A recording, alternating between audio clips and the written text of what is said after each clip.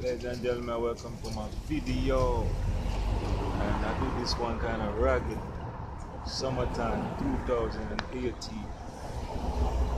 We are in July. Now, this video, we'll talk about gangster family. Now, in the community where I'm from, like we call it the hood.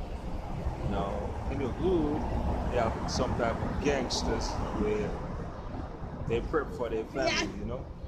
And not only like their friend on the side, you know what I'm saying? We're talking about like, you know, their children. They think about their children, you know what I'm saying? So if you a real gang, you got sons, you got daughter, man, you gotta learn how to lay off all that wild and shit. You know what I'm saying? You gotta learn to lay off of that. And be like, you know what? I'm gonna try to like, you know, do the right thing so I can raise my family. You know, even if you're gonna do dirt, you gotta watch how you do the dirt. You know? So if you're in a gang and you're young, you gotta think about like what you're gonna do when you grow up, man. If you have a son or a daughter, you have to make changes for that. It don't look right, but you have a son or your daughter, where daddy at? Daddy in jail. You come home again and you end back up in jail. And you come home again and end back up in jail.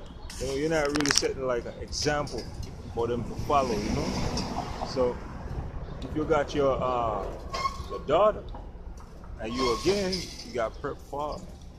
You gotta think about like what you gonna do for her, what you gonna let for her, how you gonna pay for her college loan, do you gonna put up some money so she can get a buy, put down on a home?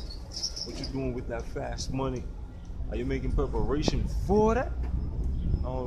This is what I think, you know, because I see a lot of young brothers like in gang just lose their life. Somebody shoot them bang bang, and they left their son on the side, and nothing there to like take care of them. And a lot of gang brothers dies, and they left their children behind, and the baby mama have to suffer with them. You know what I'm saying? So if you're in a gang, you know you're making bread, you got to put that money aside. Find somebody to put that aside for your children. Always think about the children, man.